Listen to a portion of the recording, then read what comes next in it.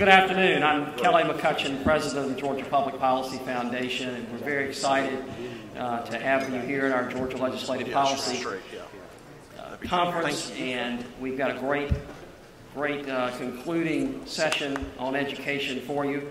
We are streaming this on Facebook Live, so make sure you really ask good questions.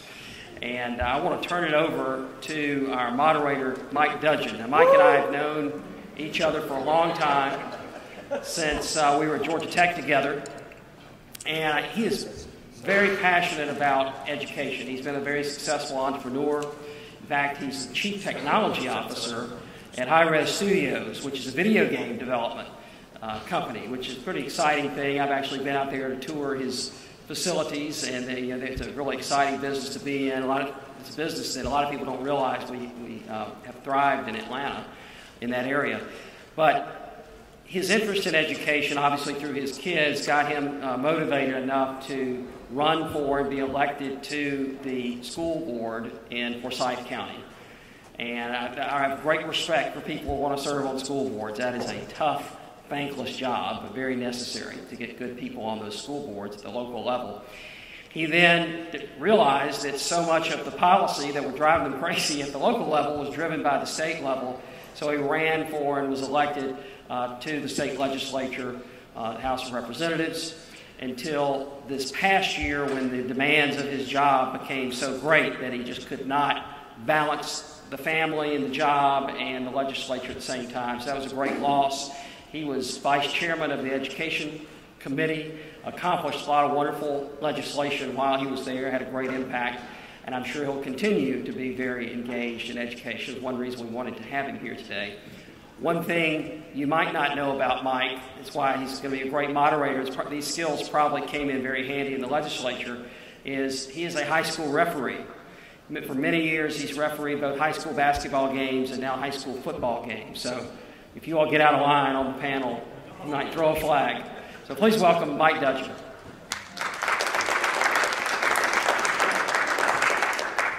Thank you, Kelly. Appreciate that. I was going to have a football game tonight in Mount Zion, Carrollton, but it got moved to Saturday, so I won't be in a hurry leaving here, but I appreciate that.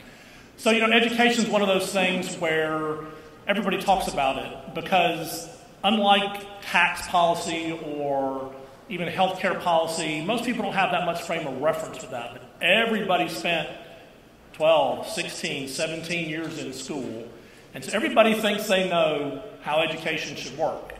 And that sometimes manifests itself poorly in the legislature because you have, in the Georgia legislature, we had 236 people which all thought they had the magic bullet and the magic bill. If we just did this, we can fix education, because back when I was in school or when my kids were in school, if we did X, Y, or Z, then we got these miraculous results. And so it leaves the field open for a lot of manipulation and a lot of tinkering with education. And I think a big part of the problem is that we have not truly empowered the people who really know the education, which are our teachers, in order to do the work that needs to be done and stop tinkering with it with all the levels of bureaucracy, which I'll talk a little bit about later. So our first speaker today is Vicki Davis, who is a fantastic, innovative teacher down in Camilla. And not only she innovates in her own area, with social media, she has an enormous influence throughout the nation and the world with how to do innovative things in the classroom that really connect with the students and really make a difference. So today we're very lucky to hear Vicki present on what she's doing about being innovative and being entrepreneurial in the classroom. So Vicki, good to have you here. Thanks.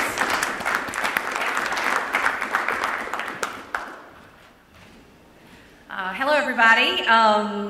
It's hard to see you guys. I'm used to seeing because that way I can call you out and fall asleep or that sort of thing. We got me on. There we go. So today, I know we are streaming, and we may end up having a lot of folks listening on the stream. But today, I want to talk to you about how we can improve education. Now, one thing that we need to all understand, and Mike alluded to this, neuroscience is showing us that kids' brains are wired differently than our brains. They actually scan more. They have a shorter attention span. They are wired differently. So everything that you know about your education, you can't turn around and apply that to today's kids. You can't say, well, when I was a kid, we sat in the back of the room and they gave us a book and we studied it and we took a test and we liked it. You can't say that because that's not how they're wired now.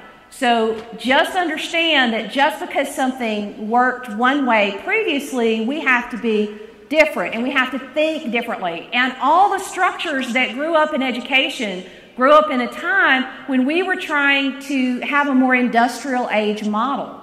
Well, now we want to have creativity. So today, the goal is to really talk about what are some of the buzzwords that when you go back to your area and you talk to educators, what are they going to be talking about? What are they going to be asking for money for?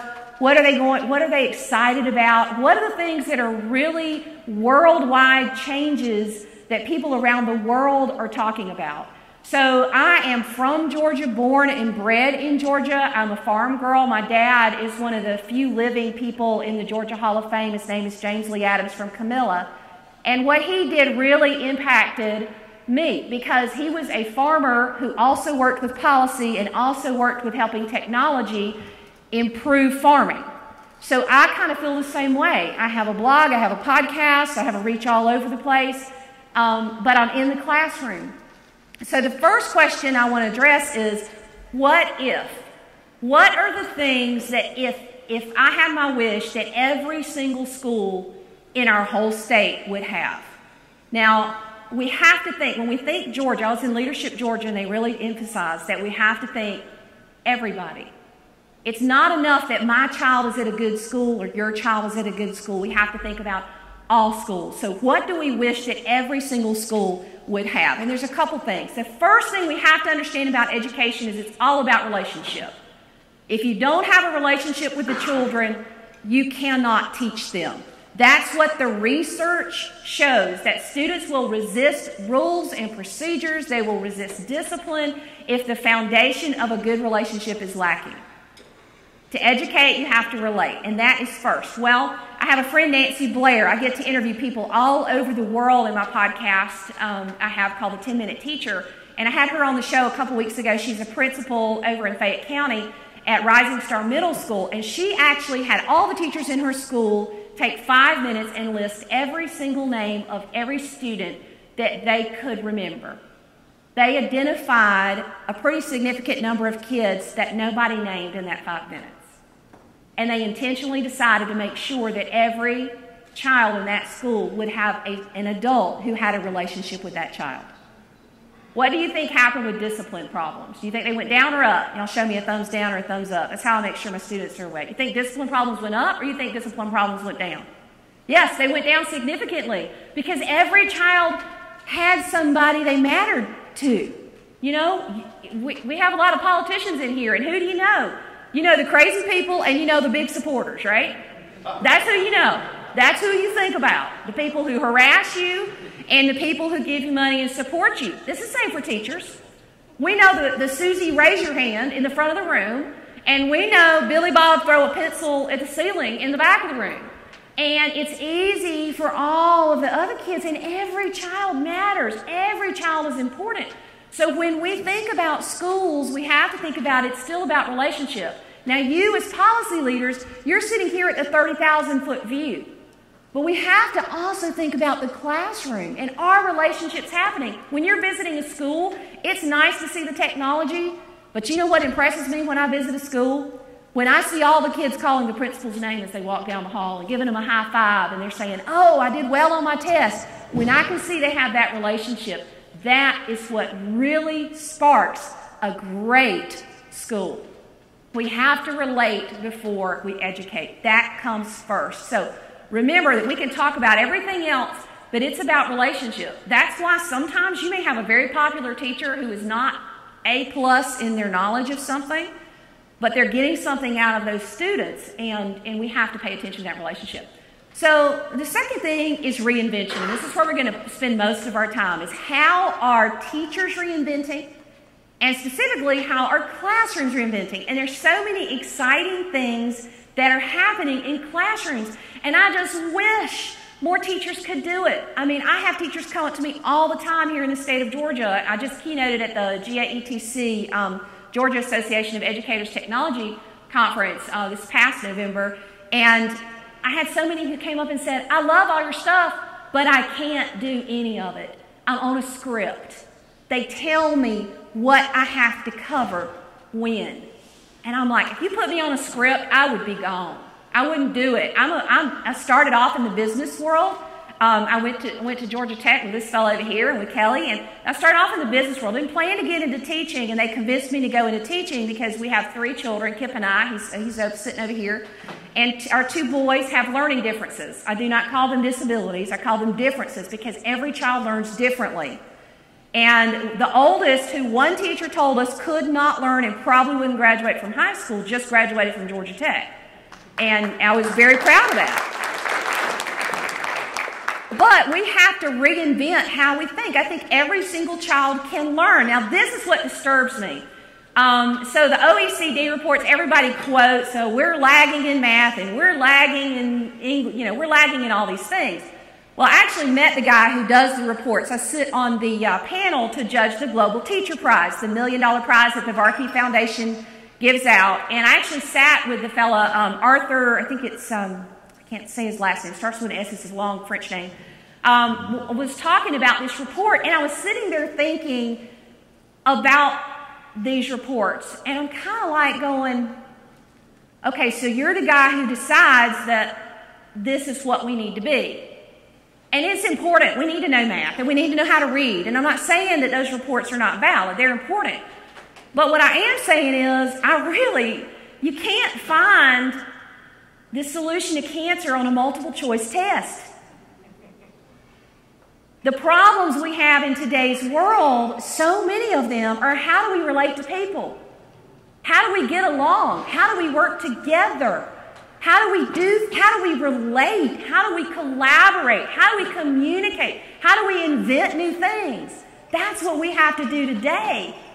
And while tests are part of the equation, we have made it the whole equation. And it makes me furious because there are little bitty children who don't do well at math and don't do well at reading. But they are artists. I have a student who just started at SCAD this fall. And she made an amazing video. She was hired by a company up here in Atlanta, Mad Learn, as a virtual intern. So her summer job for the last 2 summers is she has been in Camilla, Georgia, working and telecommuting to Atlanta, connecting in that way. And that's what we need. So how can we help that creativity come up? First of all, makerspace is going to be a big word that some of you have heard of. How many of you have already heard this term? Anybody? Makerspace, Invention Week. Creation stations, fab labs, all of these, and some communities are putting these in. Some communities are going together and buying a 3D printer for the whole town. Some libraries are transforming and putting these in. And it really sparks invention because you realize we have the ability to prototype now. People are coming up with their own products and printing them out on a 3D printer. So these are my students. Now I'm going to tell you, these are 3 of my rowdiest boys. Do you think I had any behavior problems with these guys? They didn't even know I existed, because they were making a robot. So maker spaces are important. Libraries are reinventing. This is what they call learning commons. A lot of libraries are putting in green screens. A lot of libraries are putting in movies. They're putting in all these other things, and it's something we need to put in. This is one of my students, Morgan, who's now in Valdosta, and in her 20% time, we use 20% time, which Google does. They made it famous, that 20% of your time is spent exploring a project of interest to you. Well, her interest was, how do I help kids who have autism? So she had a Twitter account, and she did a lot of research. We actually had some teachers up from Colquitt County who spent some time with us, and one of them had a child who was autistic. Do you know that Morgan got a thank you note? It was a thank you tweet or a direct message. Got a thank you direct message because this mom was able to help her autistic child read, because my 15-year-old student found some apps that they needed to help an autistic child. Like, that's meaning. Kids want to do things that mean something. They don't want wastebasket work. They want to matter in the world. And this kind of thing helps them matter when they can make, when they can invent. Now, this has already been alluded to, and these numbers are 2013 numbers. I'm sorry I couldn't find anything more recent, and with you being in charge of policy, so many of you, I know you have better numbers than this, so y'all forgive me, but this was 2013 census numbers, that basically we have no suburban area over 80% internet access in households. This is by household, not by people, by household. So then I was playing with the math, because that's what us Georgia Tech people do, and I said, okay, if everybody in the state of Georgia had at least 70.04% who had internet, what would that mean for the state of Georgia? And it basically means that in 2013, 1 out of every 4 households in our state did not have internet access. Okay, that means a lot. It means a lot from education. It means a lot for innovation. The greatest economic development tool that ever hit Camilla, Georgia was when our city put in high-speed internet. And they've done a fantastic job at CNS. They've done a great job running it. They're probably a successful model to follow. They and Thomasville and several other places work together.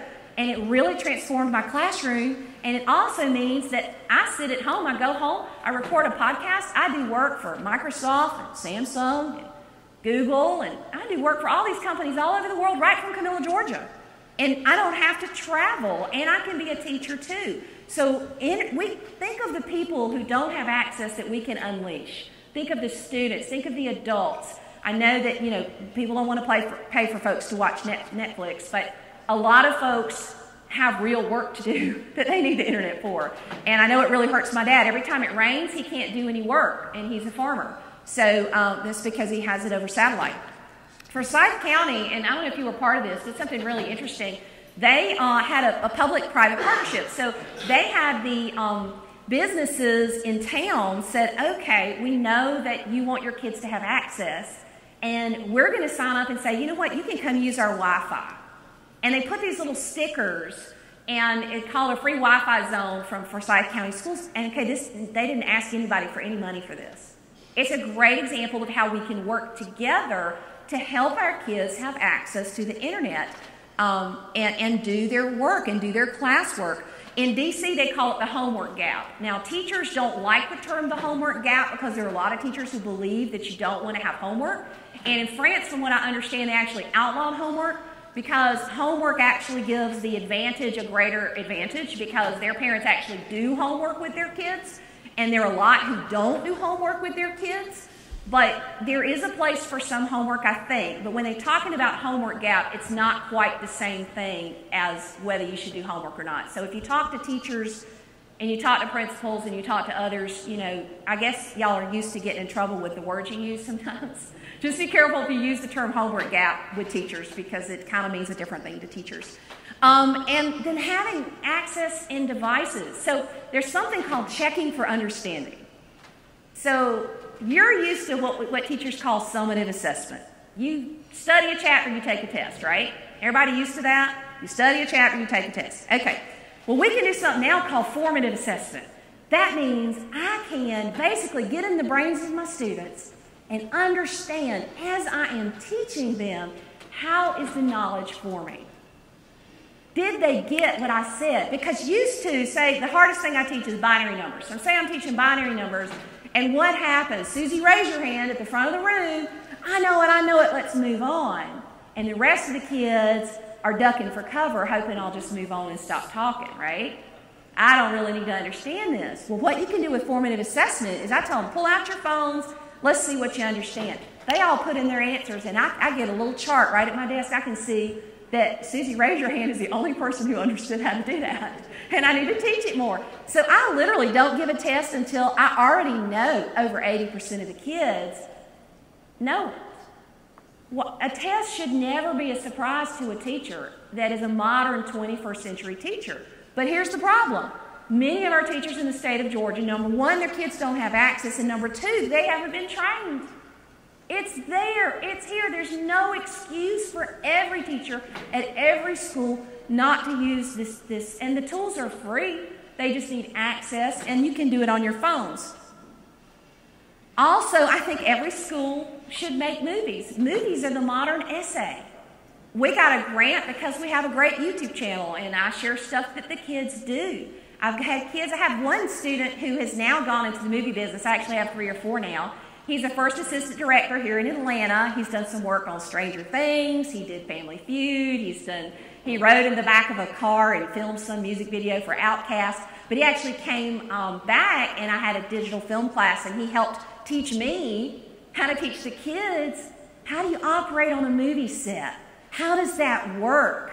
And the kids make powerful things that really, we had the most scholarships of any senior class we've ever had this past year. And we really attribute it to two things. Number one, they know how to make compelling movies, and number two, they make apps. So all my kids make apps, all of them make movies, and it's not that hard to do. So making movies is important. Here's some of my students shooting from a drone. I have kids now who are doing work for farmers, who are doing work for all kinds of people with drone shoots. And how many of you have worked with any drones? Anybody? Yeah, it's huge. Businesses are hiring people. This is a great area to have to work, and they're getting drones they're asking for Christmas, and then they're getting hired out to do work. So filming from drones is a big part of what we do also. Here's the other thing, is at my school, everybody codes. This is one of my students helping a younger student learn how to program a video game. We do something called Hour of Code, which is a nationwide emphasis to teach every single child how to code, and it's free, and every school can do it. So I think every child should be exposed to coding. Is every child going to love coding? No, of course not. Not every child likes art. I mean, don't hand me a paintbrush. So everybody has different things that they like. We can't force fit, and that's where I guess I come back to that testing that upsets me. My student Rebecca, who is the most gifted artist I've ever seen, would it really upset me too much if she scored a 60 percentile on a math test? Honestly, I would really care more about her artwork and her design work, because math is not her gift, and we just have to shift a little bit. So this is some of my students who won a Shark Tank competition. Their app was Drone Zone. Mark is now at Georgia Tech, and Cole actually went out of state. I was kind of sad to see him go somewhere else, try to keep him in state. But they won and got some investment money for their app that they put on the store. And this was when they were 10th graders. Everybody connects. So we do global collaboration and connect with the world. But our latest project is called Mad About Mattering. I do it with Mad Learn, which is based here in Atlanta. Alethea Bhatia is the CEO there. But Flowery Branch works with us. It's the public school. And Ron Clark Academy down the road. They're collaborators, and then we have 8 other schools. This past year, we had over 800 kids write apps together. So it's real important for public schools should work with private schools, should work with charter schools when we're collaborating. I just think that everybody, when we're studying Georgia history, why don't we have one big massive site where all the kids go in? And when you're studying about Andersonville, why don't you connect with a kid who lives there and talk about Andersonville over Skype or however you want to talk about it? And then I'll teach about some things that maybe happened in Camilla. I don't know how much happened in Camilla, but a few things happened. We had, besides our terrible tornadoes. But this is my kids getting ready to present online, and they present online. Our first judging, we had judges from Microsoft and Google and from DC and from all over the place that were judges. So we know no limits. Our first project we did was called the Flat Classroom Project, where I collaborated with a teacher in Bangladesh and ended up in Thomas Friedman's book, The World is Flat, way back when I started this journey back in 2005, 2006. But I'm still shocked. I go to conferences, and they want me to talk about global collaboration because nobody's doing it. And there's really no reason that people can't do that. This is one of my students, Casey. She was in our first set of projects, and her second project that she did, she has students on this team, and if you could squint and read, you would see Bangladesh, Austria, China, and the U.S. were on her team. And she was mentioned in Thomas Friedman's book, The World is Flat. Well, Casey is now a farmer in South Georgia, working with water policy. She was just hired, she's the head of the Conservation Districts Organization for Georgia now. And she learned how to collaborate, so she is farming and working with water policy and living in Camilla because distance means nothing to her, because she understands how to use technology. And if you live in a rural, how many of you are in rural Georgia? Anybody? A few of you? And then the rest of you are in more suburban? Some of you aren't going to raise your hand. I know what's happening. Okay? Atlanta folks. So a lot of Atlanta folks. But hey, even Atlanta folks, you get some great value and diversity in your organization when you can have telecommuters from other places.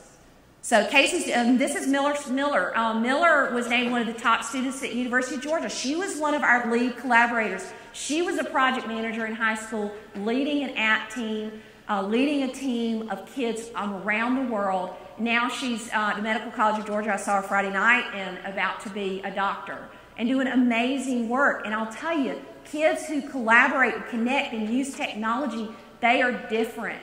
They do amazing things. Now, there's something else I wish every school in the state of Georgia had, and that's game-based learning. Now, Ron Clark probably does it best, and if you've never seen his school, you really should. He is one of the best educators on the planet.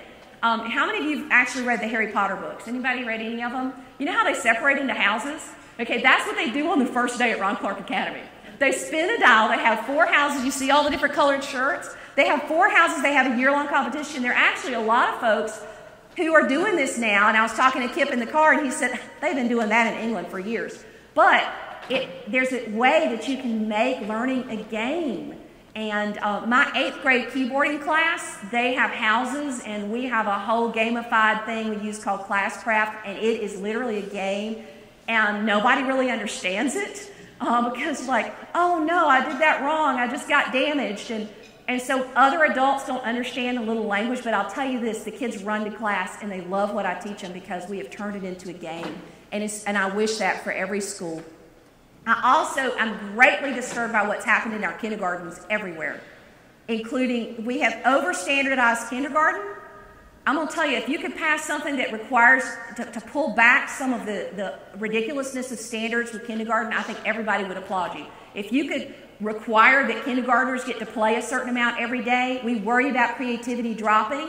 When we sit there and we have kids in the classroom all day long and they are 3 and 4, they are wired to play, especially our little boys. You want to know why we're having behavior problems and an increase in suspensions at that age?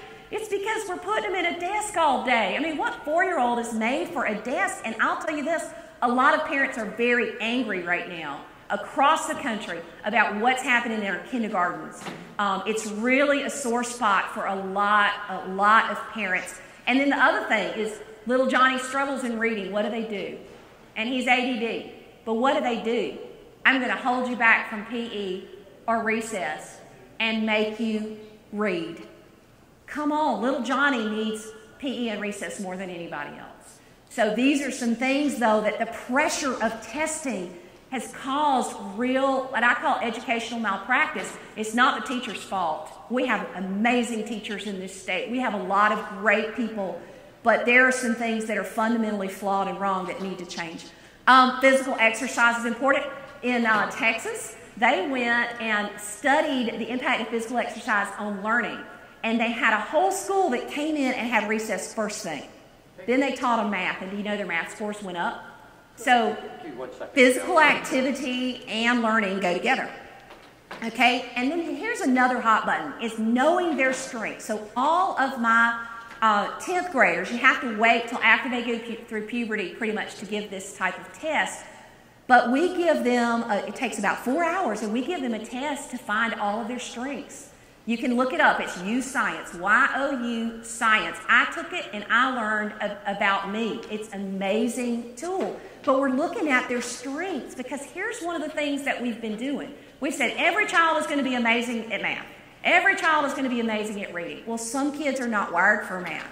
Well, when you find their strengths, what I care about is if you are great at math, are we making you better at math? And do you meet the minimum requirements so that when my husband hires you and you go work in a factory that you know what, an inch is or a millimeter is, and you don't say, where's the multiple choice test that has happened to him? Where's the multiple choice test that gives me the measurements to pick from on this ruler? I'm like, this is the real world. This is a factory. We have to measure stuff, So do we know kids' strengths? Do we know what they're great at? And are we helping them? Now, this is Mia Hamm. She's one of the greatest women's soccer players ever. But let me tell you what she did. She knew she was great at soccer. When she was 12, she played on a boys' soccer team. She went and found the very best soccer player she could. When we have a kid who is strong at programming, why aren't we connecting them online with other kids who are great at programming and making them better? Why aren't we letting them go and spend time with Mike? He would love some interns and let them telecommute. Why aren't we helping people find their peers? And actually, I've spent some time talking to some folks in D.C. to prepare for today, since I'm not a policy person. And they said one of the best things that some states are doing is helping schools find other like schools. So if you have a rural school and you have another rural school with varied demographics, and this school is doing well in math and this school is doing well in reading, facilitating a connection between like schools and helping them learn from each other. Because I'm just going to tell you what happens in rural Georgia. And I love Atlanta. I lived here for many years. But what happens in rural Georgia is we get folks from big cities who come tell us what to do that works in big cities, and it doesn't work in rural Georgia. It doesn't. So we need to try to help and facilitate those connections between like-minded schools, between like-minded students. You get artists. Why aren't we connecting artists? Robotics competitions. Look at what's happening with that in the state. Those are just exploding. So many kids are joining in robotics, and it's this same Mia Hamm principle of finding the best and putting them together so that they can become even better. Everybody has opportunities. Now, this is from Louisiana, and they do something really interesting in their state. They reward schools based on what they call strength of diploma.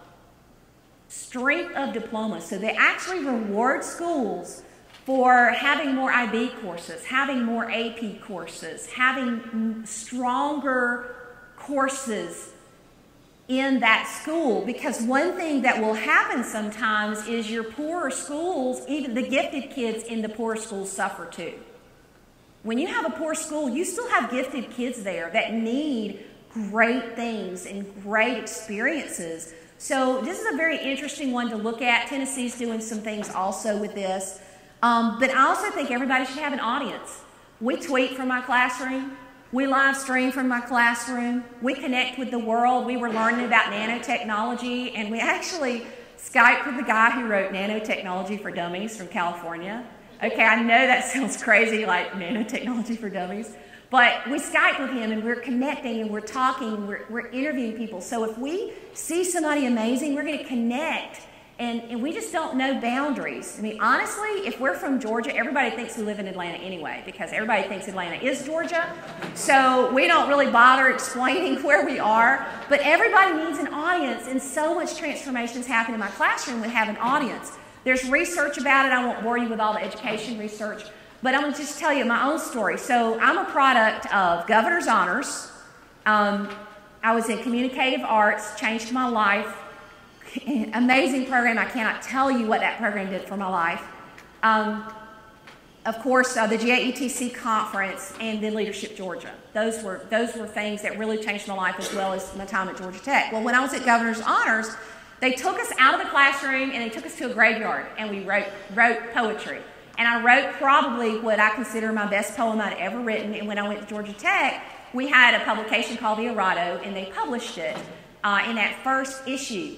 And I got a letter, and I actually found it the other day and took a picture and tweeted it out, from a person who was kind of anonymous. They called themselves Friend of China, and he said I had the heart of a poet. That moment of having one stranger read something I had written in a piece and responding is probably why I have 153,000 Twitter followers today. Because it showed me that there were people out there that I could help or encourage or connect with or be part of their life too. So we don't just live life in our tiny towns and our tiny communities. We live a bigger life now. We have the opportunity to make the world a better place. And I really did not plan on being the cool cat teacher and being followed. I started blogging coming back from the GAETC conference because I knew I needed to teach my students. My students named me the cool cat teacher. We're the Westwood Wildcats. And so they're like, you're cool. We're the Wildcats, so you be the cool cat teacher. Casey, that I showed you the picture of, actually helped me name my blog. And then all of a sudden, people started following me. And I'm like, what is going on? And they were reading my stuff. And within a year, I was nominated for Best Teaching Blog in the World. And I'd won the Online Learning Award and was in Thomas Friedman's book, The World is Flat. And I'm like, what? Like, the world changed. Everything changed. And now our audience is not some letter that somebody puts in your P.O. box in college. It's when somebody messages back. My son was at a thing in D.C. and met the chaplain of the Senate, who's an amazing person. And I tweeted him about my son's experience. He tweeted me back, and we connected and had a little bitty conversation. It's just amazing what audience does. And it changed my life, and it changes the life of students. So now we want to shift, though, to teachers. Okay, so I've talked about my wish for classrooms. Teachers, there's all this stuff out here I've mentioned, right? The formative assessment and the makerspace and all that. Well, teachers are asked to do it, but they're just supposed to go home and just learn it whenever you get a chance. Just go home and figure it out, right? That's what most teachers are asked to do.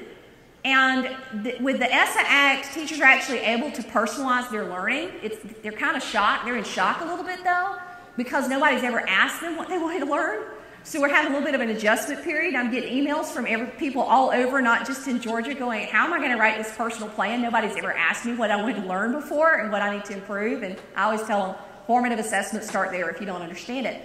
But I know teachers that their school's got Chromebooks, and they're literally opening up the Chromebooks, and the training was going to be in another 6 months. And that just makes no sense to me. So somehow, and I was talking to some of the folks in D.C., somehow we've got to partner money we spend on training and money we spend on technology to try to make sure that gets spent at the same time, if at all possible. Because otherwise, if you buy technology and you don't train the teachers, you're really wasting your money. I hate to tell you that because I like technology, but you're just wasting your money. Here's the thing. Teachers are smart. Most of your teachers 55 or older, how many of you remember these? You're going to show your age if you remember this. Anybody remember the blue ink? The smell of power. You know, I can pass this test. Okay, so this is a mimeograph machine for those of you who are younger and you have no idea what I'm talking about. And it was done with a chemical reaction, and you basically could get high smelling the paper, okay? It's just how it was. So these teachers had to mix all these formulas and stuff to be able to do mimeograph machines. That's your teachers 55 and older did this stuff. They're smart. If they can operate a mimeograph, they can operate this. They can. But you can't just expect them to figure it out. They used to have, I've asked them, they had training on the mimeograph machine, because if you didn't mix it just right, I don't know what would happen, but I don't think it would be very good. So we train them on mimeographs, and we're not training them how, okay, everybody can have their phone now in the state of Georgia. Mike, that was your legislation. Can have their phone, but I'll tell you this, I have some friends in a school up the road that I won't name. I was telling her about formative assessment, and she says, nope, they make us, they can't have their phones on campus. And I'm like, are you kidding me? Like, they can do so much with these. No, we don't let them have it. It's just too much trouble. And it's like, it's because they don't have anything constructive to do with them, because the teachers haven't been taught how to use them. And then just innovate. This is a girl on the left. I am so excited about the Amazon Echo in the classroom. Amazon Alexa. Little kids, what's 1 + 2? And they're checking their math facts. How do you spell? Get one at home. If you're tired of doing homework, how do you spell committee? And it'll spell it for you, right? And it does. So there are people all over the country. Teachers are buying these themselves because they are so helpful. It's like having a virtual assistant. And then I can take my kids anywhere in the world with Google Cardboard and their cell phone. These are all parts of innovation that we should have. So great teachers, I believe, have no script. I believe they're empowered, they're passionate, they're interested, they're knowledgeable, they're able to bring their interest to the classroom. But please don't think it's age. So this is Miss Atkins. This is Miss Grace Atkins. She is a full-time Learning Lab director at my school, and she turns 90 in May. She was my 4th grade teacher, as she corrects me. She rides 120 miles a week on her stationary bike. She reads 3 books a week. So if you've got an excuse about not exercising, Miss Atkins, she can just put all of us to shame. This woman is amazing. And she's almost 90. And sometimes I wonder what we've done to ourselves because we're so eager to push some amazing people out the door. because once you got the teaching bug, you got it for life. I do think that there's things we can do to help more teachers stay in teaching. Sometimes I think teachers need a sabbatical. I know teachers who retire, and after a year, they're ready to go back in the classroom. But they retired. So what are they going to do with the rest of their lives? They love kids. They're amazing teachers. They were almost about to burn out after 30 years of this stuff. And why can't we do sabbaticals? The other thing I'm thrilled about, and I don't know if we can ever make it happen because we got unions and you got principal and you got all this, but this whole idea of teacher leaders. We'll jump ahead. How many of you have heard of teaching hospitals? Like, we've all heard of those, where you have doctors who doctor and also teach, okay? There's this thing called research schools that's a little tiny budding movement that's starting to spread. It really started in Silicon Valley. And what's happening is sometimes the principal might teach a class, and sometimes the curriculum director might teach a class or two, and sometimes the IT director might teach a class or two. Because here's what's happening. Education is moving so fast that people who leave the classroom become irrelevant like that. Just like that. It's so fast. It's like medicine. It's just so fast that you can become irrelevant. We've got to find a way for everybody to be able to teach and then also be able to help other teachers. And I don't know if the powers that be are going to allow this, but I'll tell you this. I know some great schools. A lot of them are charter schools. Some of them are private schools who are doing this now. And it's fantastic. So we need teacher leaders, but you are seeing the term residency and clinicals coming up. So some states, Tennessee is doing this where they have residencies, and you may go teach in an inner city school for a couple of years, and then that's your residency as a teacher, and then you can choose to go teach where you want to. So these terms are starting to happen, and these are things that we could do here in the state of Georgia. But now here's what we're dealing with. Okay, how many of you saw Jurassic Park? I really thought teaching would be just this nice little happy place. But I don't care where you teach. If you're talking to a teacher, it's a struggle. It's hard. And you deal with a lot of it because a lot of you are politicians and policymakers. Now, I worked for a very short period of time. I was an intern through the Carl Vinson Institute of Government for Sam Nunn many years ago when I was in college. And intern means you get to answer the phone calls with the crazy people. Okay? So if they thought that Senator Nunn was going to pass a law that laser beams were going to put out everybody's eyes in the United States, then I had to talk to the person. But I'll tell you this, and I work with amazing parents, I work with amazing kids, but I think that the whatever that causes crazy people is kind of on the increase. Because, I mean, I get it because I do social media. So I get trolls and I get stalkers and I get all that kind of mess when you have a lot of followers. But the sad thing is I'm seeing this in education. This is why some teachers are leaving. Kindness never goes out of style. Respect. If you've got a problem with a person, my dad, James Lee Adams, always taught me, go talk to the person face to face. Just go talk to them. And you, as politicians and policymakers, my hope for you is that you will model for all of us how we should act. Because there are just so few people these days who seem to be modeling it. So now we're here to the end of this, and I think I have, 4 minutes left? How much time do I have left? A few minutes? So a guy named Michael Simmons told a great story in Albany. He's a head of the oldest African-American church in Albany. And imagine yourself going into your neighborhood, and the police line is across, and you see smoke, and you're looking and you're thinking, oh my goodness, what's going on? And you get out of your car, and all you can think of is that it's my house. Is my house the one burning? Because there's something going on. And you fight your way through, and you run, and you are trying to get to your house because everything you love and everything you care about and everything that matters to you is in that house. And those things are not pictures on walls or photo albums. Those things are people. And you are trying to get to your house, and then you get to your house, and you almost feel guilty because you look and it's your neighbor's house, and your neighbor's house is on fire. So you take a deep breath, and you say, it's not my house. Okay, we can't have that kind of thinking anymore because this is our house, and this is our state, and this is our children, and this is our future. And I'm just tired of excuses. Kip and I were talking, and the cars were coming up, and it's like, how long do we have these conversations about education? Can you ever remember a time when we weren't having a conversation about education and making it better? Can anybody remember a time? Do people ever get tired of it? what works? What's going to make things better? And the answer really goes back to NASA in the 1960s. There was a politician who walked up to a guy who was a janitor, and he was sweeping up under the lockers. He said, what are you doing, sir? Because he made eye contact, and he kind of felt like he had to talk to him. And he said, I'm putting a man on the moon.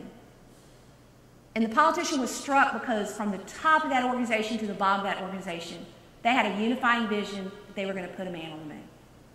Now, standards are okay, but we have too many of them.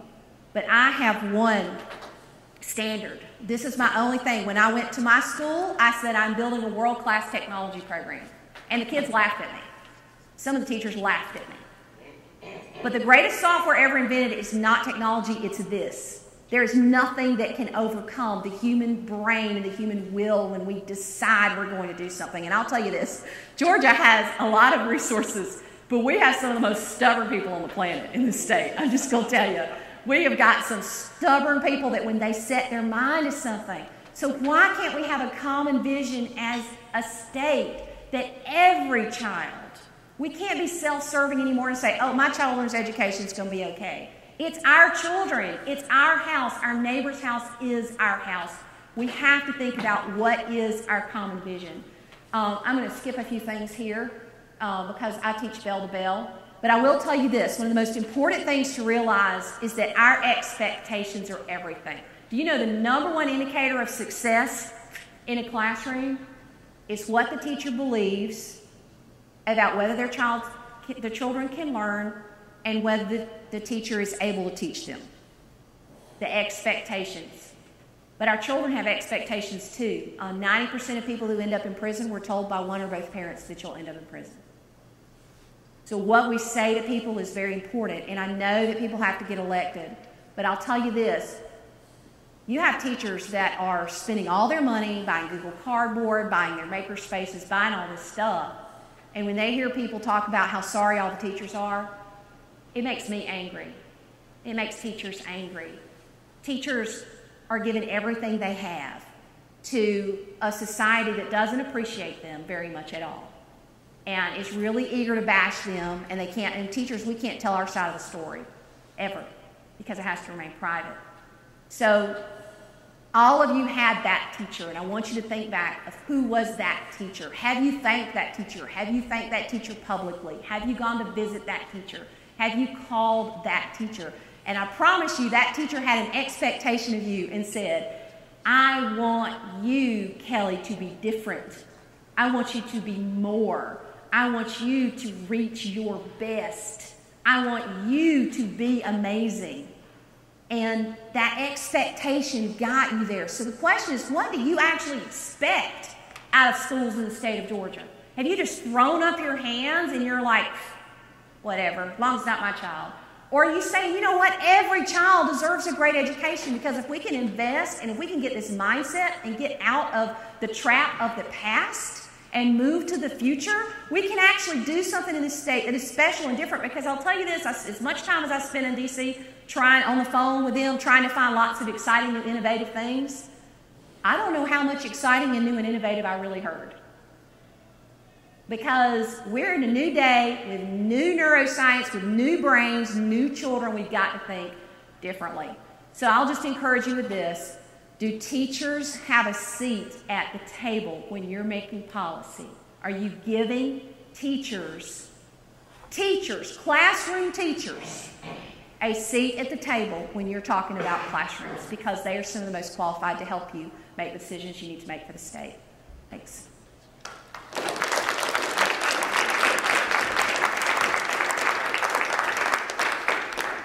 That's awesome. Thanks, Vicki. It reminds me, a few years ago, I toured with Governor Deal's entourage down in Louisiana to talk about the turnaround schools down there. And there was one school that was 100% free and reduced lunch, 100% English speaker second language.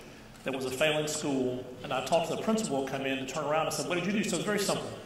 I went through my staff and I asked them a single question. What do you think these kids can do? Do you think these kids can learn? And half the staff was like, no, these kids is hopeless. They can't speak English, they're poor, their parents don't support them, et cetera, so these kids can't learn. And the other parents and the other group of teachers said, you know what, we can give it a shot. I bet these kids can learn. She kept the ones who thought the kids could learn. She got new people, and that went from an F school to a B school in 2.5 years. So expectations, I think, Vicki, is a huge thing. So our next panelist is very apropos for me right now in my time of my life. I have all three of my boys are in college right now. And so the cost of higher education is a very sensitive subject in my house at this certain time. Luckily, 2 of the 3 have kept the Hope Scholarship. The third one is a great kid, but I'll just leave it at that.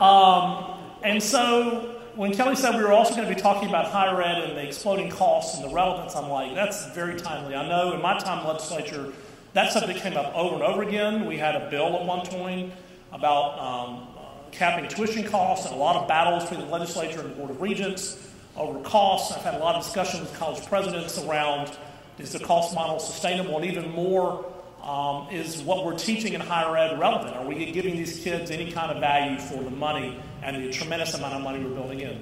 So our next speaker, Gordon Rogers, and his company Edevate, is working in that space to try to figure out what's going on with higher ed, what's going on with the costs, and what is going on with how effective we're delivering that education. So our next panelist, Gordon Rogers. Thank you, Gordon.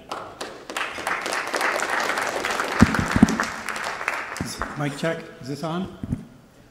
All right. I'm really glad we are live streaming on Facebook today, because that means Mark Zuckerberg is definitely watching, and he'll hear my plea, my personal plea for my own Oculus little tool that he just introduced. So all those of you interested in virtual reality, go get your Oculus, because he just announced that as part of their new offering.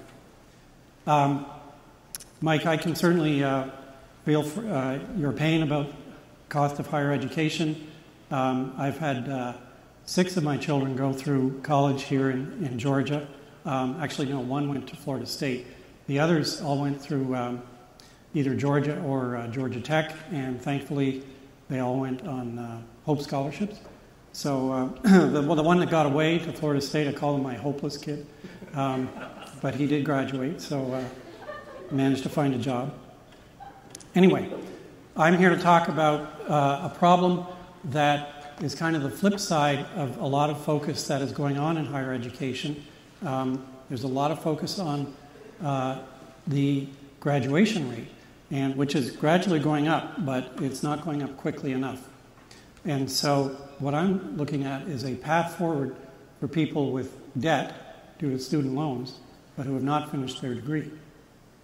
A few months ago, Bill Gates was in town, and he actually visited Georgia State University to highlight the success they are having in increasing graduation rates, particularly among minorities and Pell Grant students.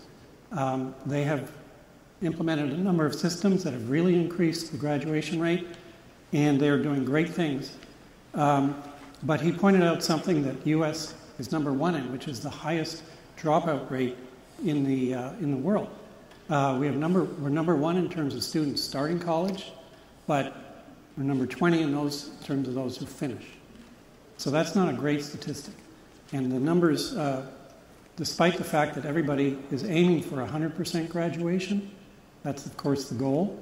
The reality in the United States is barely half of people who start college actually graduate with a degree in 6 years. So we have a long way to go before we're at 100%. So a lot of people end up wearing this kind of T-shirt, which has a certain stigma. And the problem is, in our society, we have kind of a binary view of college. You're either a college graduate or you're not. And so if you're not, you're considered a dropout. And you carry that stigma for a long time. And sadly, that puts a lot of things against you in the job market. We have 500,000 people, students, every year dropping out of colleges in the U.S. And that's a big number. It's too big. By comparison, the U.S. Student loan program puts out over $100 billion a year in student loans. By comparison, the entire U.S. interstate system was built for about $100 billion half a century ago. And so imagine if it only completed, was only halfway across the country. I think people would say there's something wrong. And yet we seem to be satisfied with a barely half a graduation rate for that kind of money. We probably all know young people who've gone to college for 1 or 2 years and ended up doing this. And part of that is because so many students, high school students, they're really not given any other choice. They're not made aware of any choice. They just feel, oh, you've got to go to college, you've got to get a degree, or you're not going to succeed in this world. So they go into college, they discover they're really not college material, they're not ready for it. And so, sadly, they drop out, but they've probably taken out student loans in the meantime. So they end up bagging groceries or working in a place like this. And on average, they're carrying over $12,000 of debt. The average college graduate today has over $30,000 of debt. But if you've only had a year or two of college, you've already incurred about a third of that. So there's really no off-ramp for a dropout. There's a lot of programs for students to get jobs and internships, but of course they have to be enrolled. If you're no longer a customer, a paying student, the registrar pays no attention to you, the career placement office pays no attention to you. So you're kind of on a dead-end road, which leads to one dead-end job after another. And often the road takes you to a place like this. This is where some of these folks sadly end up. They're desperate for cash and they have to do something, and they end up getting deeper and deeper in debt. Hey, Roll. And one statistic that a lot of people may not know is college dropouts account for 2/3 of all student loan defaults. And that's over 8 million. That's a $6 billion problem, growing by 6-7% a year. So this problem isn't going away, it's getting bigger. Now on the flip side, many of you in Georgia are aware of the Governor's High Demand Career Initiative that came out just a couple of years ago. We have a severe talent shortage. And a lot of that talent can be filled by these young folks that actually have quite a few qualifications. The Georgetown University Center for Education and Workforce recently published a report, which I encourage you to read, called Good Jobs That Pay Without an MBA, without a BA. And there are many different types of jobs that you can sign up for and be qualified for with just a year or two of college. And so even if you go on the job search site called Indeed and search for jobs that do not require a bachelor's degree in the state of Georgia that pay $45,000 or more, you'll find 24,000 listed. So these folks, they can do better than bagging groceries and working at McDonald's. Now, many of you may know that I've been involved with Brian Srikanchana for a number of years, and his company, Work Ready Grad, which was to help students in college be prepared, better prepared for a career after college.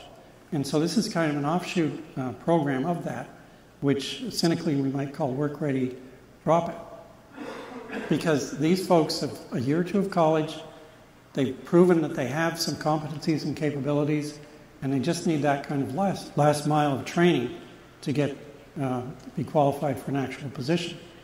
And so we're working on something we call a bridge boot camp, which is to plug that hole between academia and industry with the skills that people need. And these are not requiring another 2 or 3 years of education. Little known fact, half of HR managers are reporting severe problems in filling middle skills jobs, those requiring some college but not a full 4-year degree. So there's a large talent pool that exists here. So what we're looking at is doing a 10-week program similar to a coding boot camp, 400 hours of blended learning, but instead of teaching coding, it's teaching other skills, which on the left-hand side you'll see bars in yellow. Those are representative of all the different baseline skills. These are not technical skills, but they're baseline foundational skills: communication, problem solving, basic math. Those skills make up anywhere between 1/4 and 1/2 of all these job descriptions of this survey of 25 million job postings that was done last year by Burning Glass. So these folks can be qualified to get those skills. So some of the skills that would be taught in this program are communication and business writing, which is the #1 skill all the HR and hiring managers are looking for and still can't find properly. And others, management, project management, and critical thinking, and data analytics. And another part of this would involve a hands-on on-site business challenge held at a company so that students in this program get to work on-site, and the hiring and talent managers of that organization can see how these folks operate in real time and how they interact with each other. It's much better than a job interview or just looking on a resume. They can detect qualities that don't show up on paper. So these would hopefully, after the 10 weeks, put these folks in a position to qualify for internships and apprenticeships and co-op opportunities with these companies that have this severe talent shortage. So this would be a private sector solution to a problem. The support would come from various partners, including the large student loan service providers, the different companies, because as I mentioned to you earlier, they have a very high default rate, and once somebody defaults on a student loan, they're unlikely to qualify for a car loan, a mortgage, or any other type of financial involvement. So there would be an incentive for these folks to offer a reduced interest rate to the students that complete the program, because they're much more likely to go on and become gainfully employed.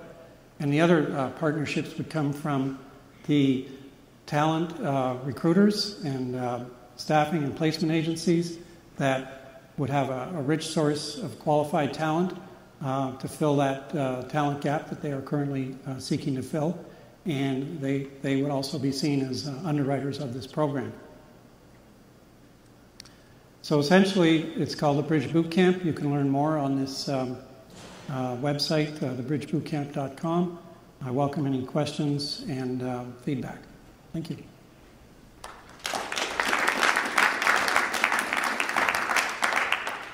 And one thing you'll notice about, that I think is in common between Vicki and Gordon, is what I would call a flexible, different approach to education. If you think about the traditional K-12 education models developed at the turn of the 20th century, and there's some books talk about it in a factory assembly line. We go to first grade, second grade, we put them in a class, we do the check the box, and we have the list of things, and we just kind of move them on through. And to be honest, academia in colleges is basically a model that was designed to educate the elite 5% of people, to give them a classical education.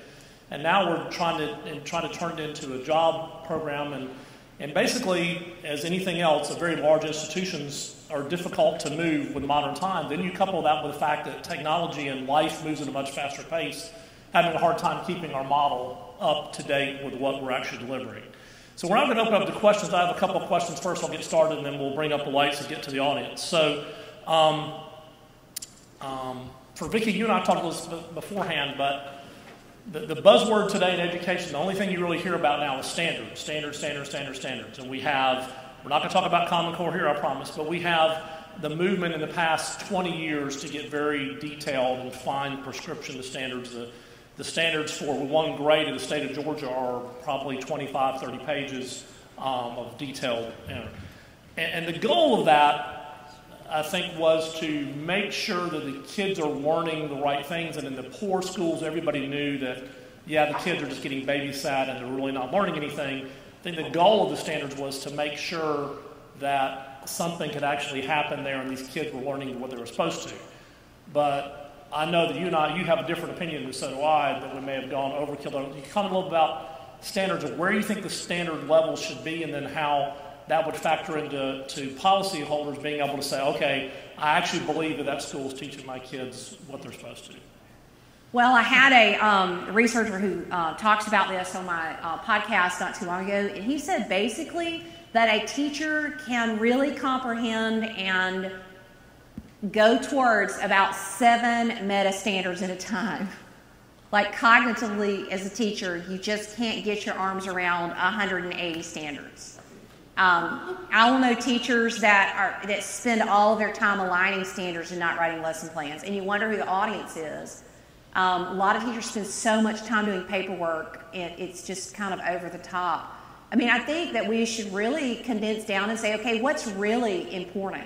My son's taking a virtual school class right now, and he had to memorize the dates that the FBLA was founded, 10 dates.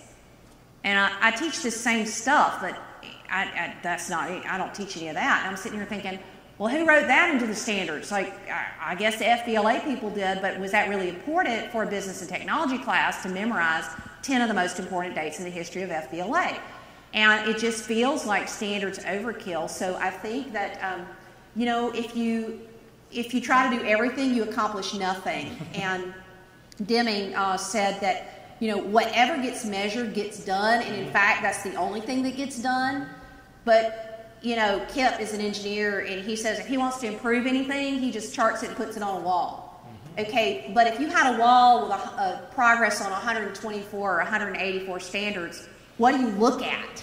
Like, what can you understand about that? So I really think that we've got to have some common sense and get down to saying, okay, what's the most important? Can every child read? And are they pursuing things that they also love? Are there, you know, the strengths? Are they inventing? Are they creating?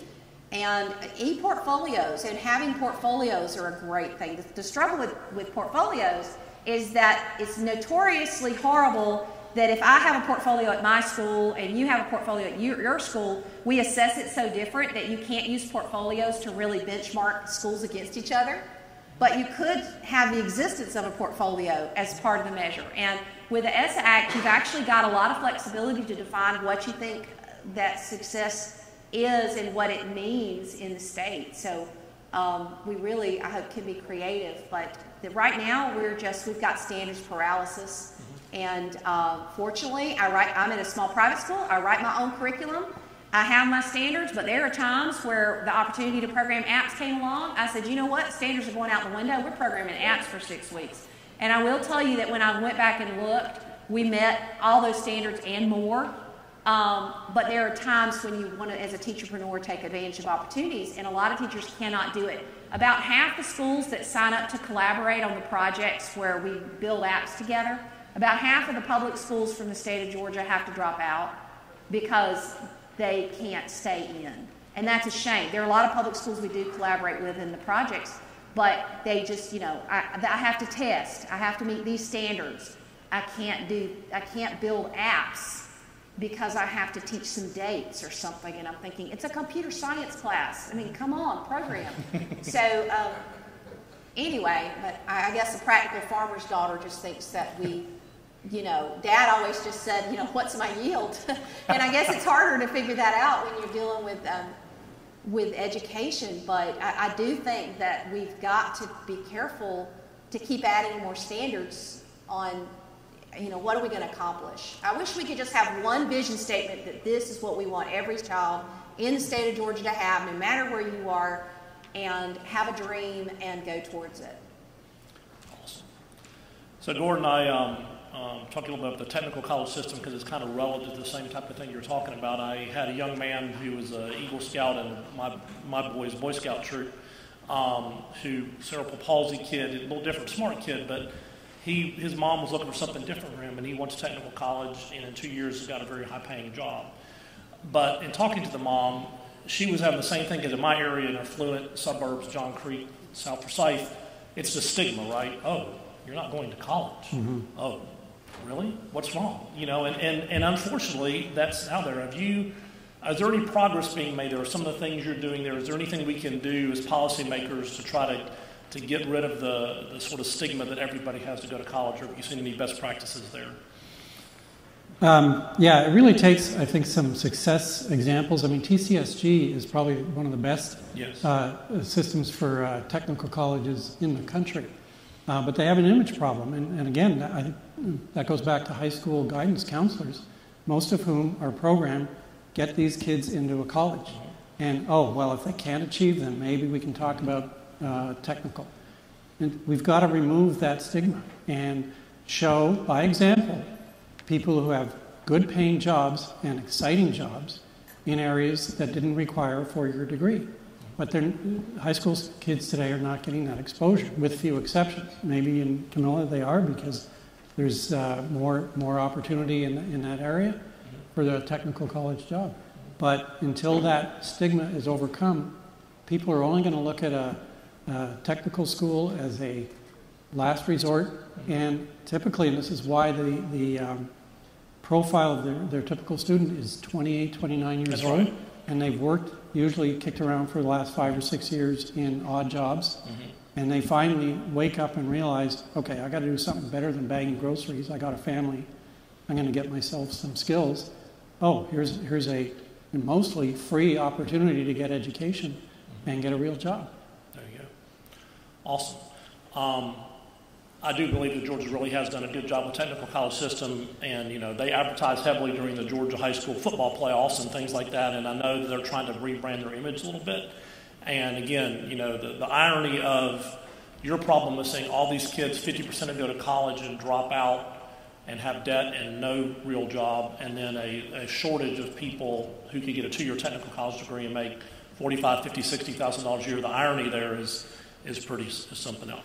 Okay, this time I'm going to open up the floor to questions. I see at least one back here, and I see 2 coming. So we'll take some questions.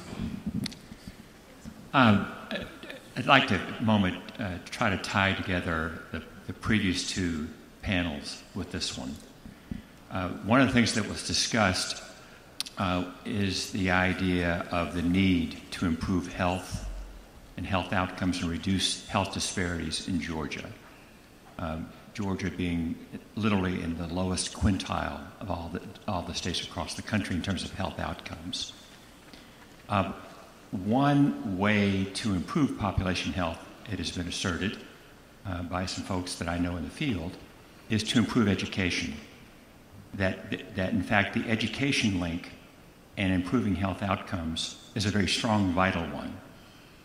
What I'd like to know is if you guys agree with this proposition, if you could speak to it, and if you do, how might we go about the business of strengthening the link between investment in education and investment in health?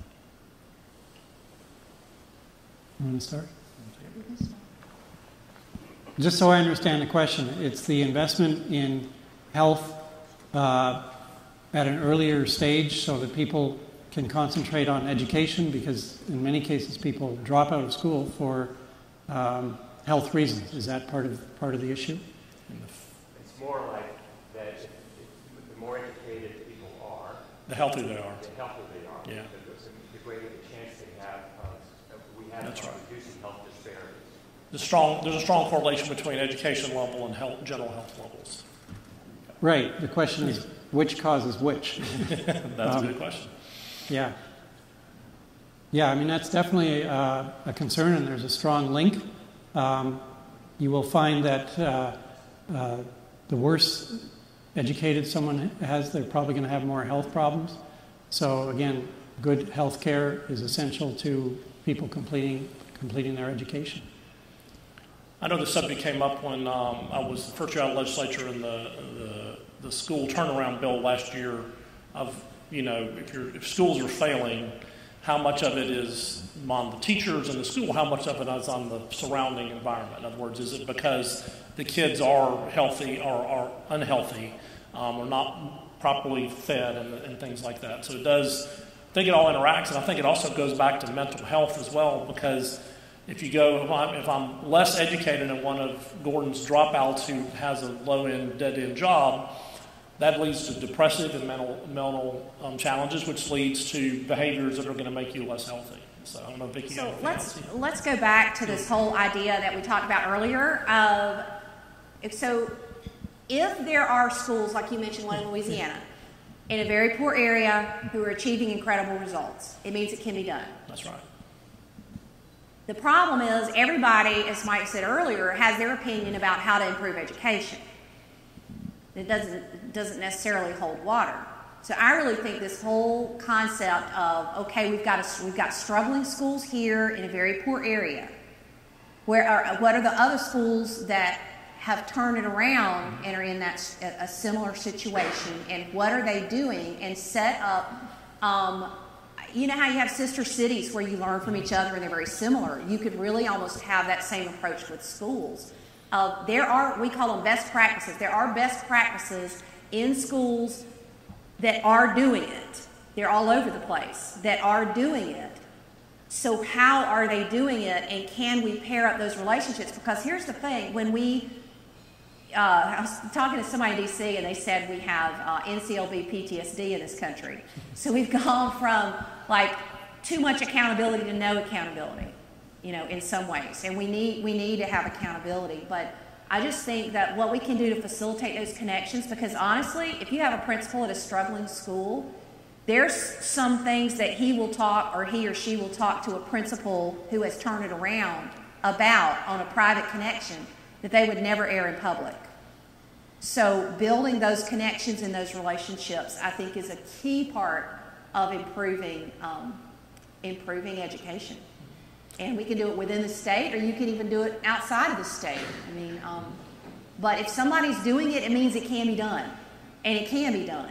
But I just don't think that people who are too removed from the situation are going to be the ones to solve it. I think that you have to empower the people on the ground, and if the people on the ground don't have the resources and the accountability and the authority to do it, then you have to help them get that accountability and that authority to be able to do it. And it's not an easy answer, because here's the thing. It requires work. You can't buy a great education. It would be nice, but I know people who spend a whole lot of money and send their kids to a great school and they don't have a very good education. And then I know people who send kids to schools that do have, and a lot of it comes back up to this software right here and this right here, where we decide people in a community decide they're going to have an excellent education. And I wish it was easy, but it's hard work. And but I do think pairing up schools to share best practices is a key thing we need to start doing.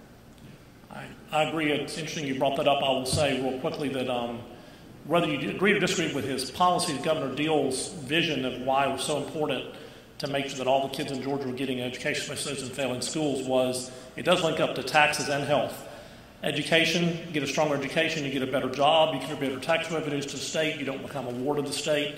Your health is better, which means you're not on Medicaid or things that are going to drain the state's budget. There's a link between all of that, and we know that if we do a bad job of educating our kids, that we're just setting ourselves up for other problems later. Okay, next question, Brian. Hi, good afternoon. My name is Brian Sikanchana. I'm an Edtech entrepreneur here in Atlanta, and I have a few questions for Vicki. I very much enjoyed your presentation. If I may, I'm going to ask, these questions are related, so I'm going to ask them together, and then I'm interested in your thoughts.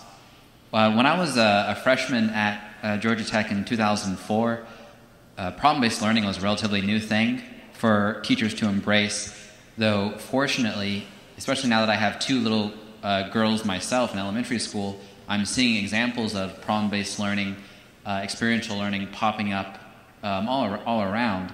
But I'm curious to know, what is the current state of our state in terms of problem-based learning and experiential learning becoming the norm? How are we doing, and what can be done to accelerate our traction in that direction? The second question is, your first slide was talking about creativity and how much it's gone down. And I think about how in a lot of the other countries, a lot of Asian countries, they've got higher math scores, science scores. But we've got Google and Facebook, and we've got innovation, we've got creativity. Almost a little bit related to the first question, what are the top 3 things that are being done or could be done to increase the creativity of our children and to keep our country innovative? And then the third question, you talked about Kennedy's charge that we want to go to the moon, and that vision, that vision brought our country together to excel. But you didn't give us any suggestions on what is your common vision, or what could be a common vision we could embrace. Yeah. So do you currently have one? If not, what may that be? So those are my 3 questions. Thank you. Well, I'll answer your last one first. I mean, my common vision would be we would be the best in the world. The question is how you define the best in the world. And for me, can we have people who create and invent? Here's the thing. Compliance does not mean a good education. You can have a child who complies all the way through, checks off every single thing, and they sit there when the day of graduation and they wonder, well, why am I here? And what's my purpose? And do I even know what I'm good at doing? And did anybody actually customize my education to my strengths? So it would be that every single child in the state of Georgia graduates understanding that they know that they matter, they're important, they have a work to do in the world, they know their strengths, and those strengths have been invested in, and they haven't just been beat up on what they're not good at doing. If you are stink at math, trust me, you know you stink at math. You don't need everybody to tell you how many times you stink at math and take you out of the art class, which is the only reason you want to go to school, and give you 3 extra hours of math. So I think that children are our future, but every child. So my personal purpose as a teacher is I tell those kids that I want to find something you do better than anybody else in this room. And I will notice things, and I'll say, you know what, you're a great filmmaker, and they go on to be filmmakers. You're an amazing artist. They go on to be artists. But when we are too busy pushing them through the factory, trying to put another widget and check another box, when do we have time for project-based learning? I'm doing some work for a company right now with project-based learning. The problem with project-based learning is teachers say they don't have time for problem-based learning and inquiry-based learning because they have too much, they have to check off the boxes with their standards and they have to be on the same page with the others. So I really think we have to reinvent, and as he was talking about this whole personalizing learning, competency-based learning, there are classes where some kids are going faster than others, so say they're very good at chemistry. Why couldn't they be at grade 12 in chemistry and grade 8 or grade 9 in reading?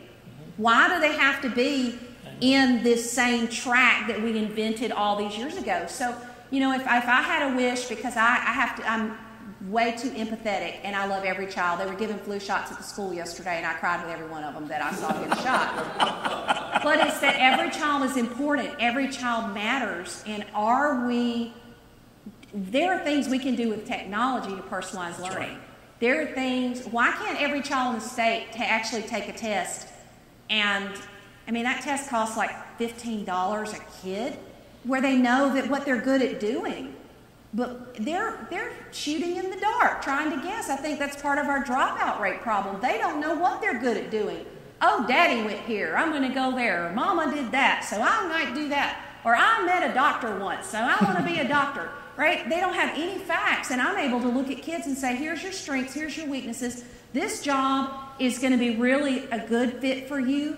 But if you go into this medical field right here, you have to memorize a lot of facts, and you're going to have to really work hard to memorize the vocabulary that's required to be a nurse. Are you willing to do that? And they'll say yes or no. But see, they're going in with their eyes wide open when they get a strengths approach, when they know what they're learning.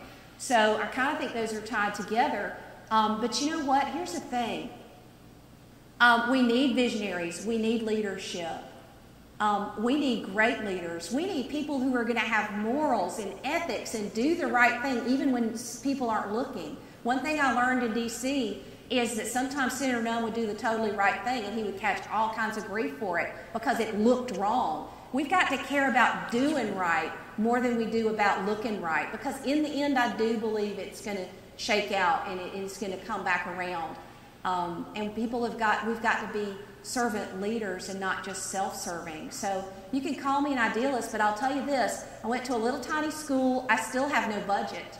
My budget's $12,500 a year, okay? And I've built a world class. It comes back to saying this is what we're going to do. And I love our state, and it breaks my heart. There's no excuse for us to have children who graduate without a purpose. I wouldn't just give them a diploma. I would make sure they had a purpose in their hand and in their heart and knew what they were good at doing. And I think that personalizing, they customize their playlist. They customize their friends list. Why can't we customize the education? It's because most of us who are in charge, we were educated a different way. And we can't get out of the box to realize we have the capability. If we could unleash the technical talent in the state of Georgia, we could really do some amazing things. And you put me on my soapbox, that's a hot button for me. But I just think every child matters. And I don't care what you teach them. If a child thinks they're unimportant, if a child thinks they don't matter in the world, we failed. Because they do. They're very important. This relates a little bit of a soapbox I'll get on for about 60 seconds, which is what I call autopsy testing, which is the end-of-the-year milestones, CRCT, and, of course, testing, which have some value because they do apply some accountability, and I'm not trying to get out of accountability. But with technology now, we can embed those and make them competency-based and be formative-based so that they happen gradually throughout the school year and are not disruptive things, and the teachers get the information before it's too late and for the end of the year. And to the point, if Johnny is really good in chemistry, he might take that test in February instead of having to wait to every other single kid for the factory model to crank that out. So I think it's an area where I think we have a lot of room for improvement. And Brian, you mentioned creativity. It's something interesting. My company sells 2 video games to China, and I go to China a couple times a year. And there's tons and tons of very capable, very smart, technical Chinese people we work with. But the majority of their video games that they get are from the West. Why? Creativity. Because their education system and their culture, it doesn't value creativity as much as the United States. And what I'm afraid of is that we're not careful with education trends. We could be kind of pushing the creativity out of what we're doing, and then we've lost what is a big advantage that we have in this country right now. All right, any other questions? Valencia. This will be the last question, looks like, from our time.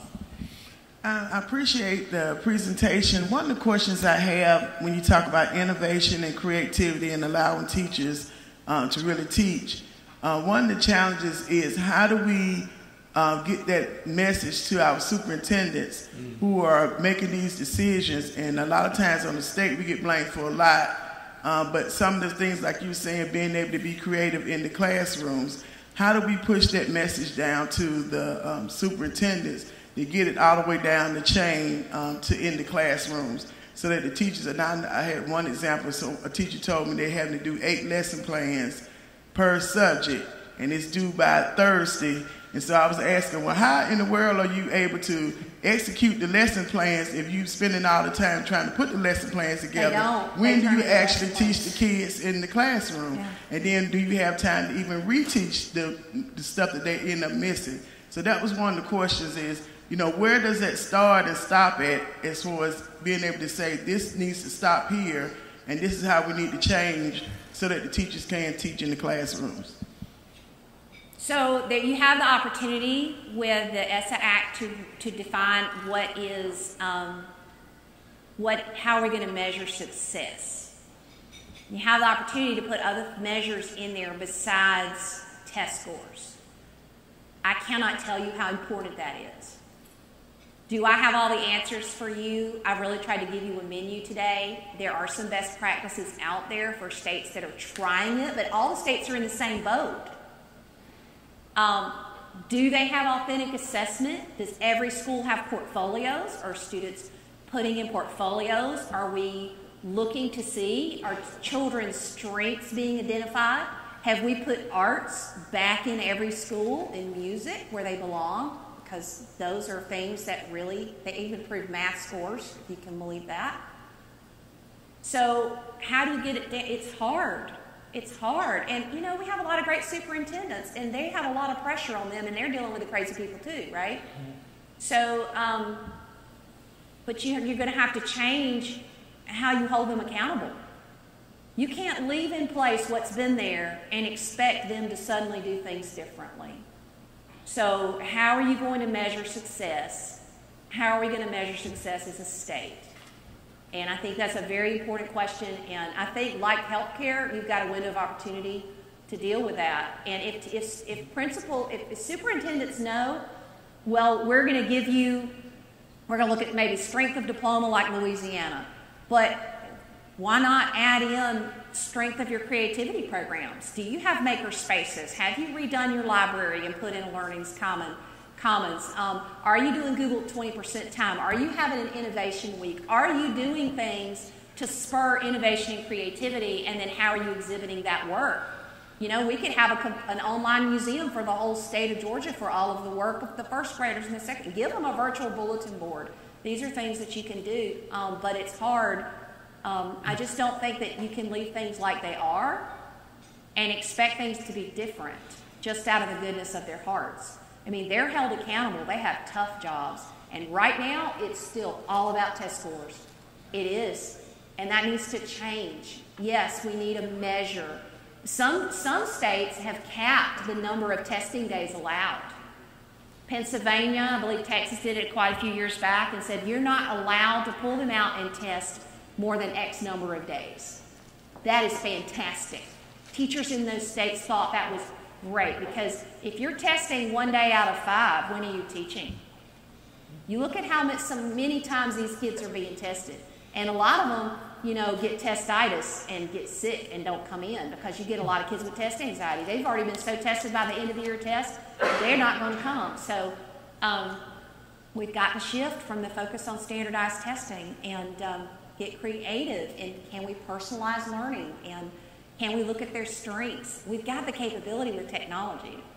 And we've got some fantastic people and resources in our state. We just need to start using them.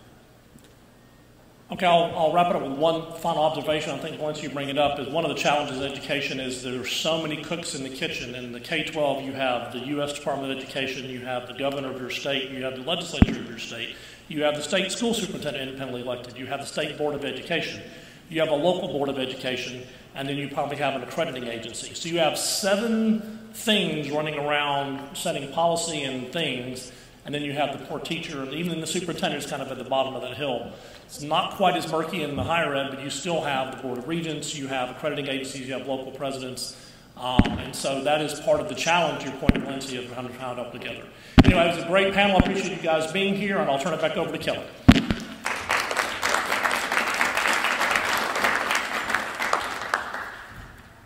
Thank you all so much. That was incredibly exciting, and it's exciting and frustrating. You realize you almost have to blow up the whole thing to make it work. But I think with people like this in charge, hopefully we can come up with some good answers. Thank you to our staff and all our other speakers and our volunteers today. It's been a great day. Appreciate all of you coming out. Safe travels, and we are adjourned.